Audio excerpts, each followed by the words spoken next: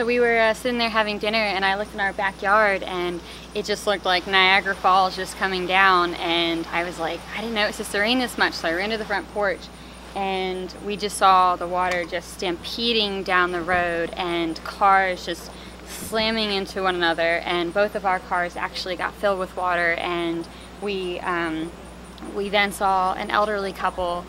try to drive up the street, and they got stuck right in the middle of the road, and the water was just pouring over their car, and luckily they were okay, but everybody else, there were lots of cars that got stranded. People were just running, trying to get to higher ground.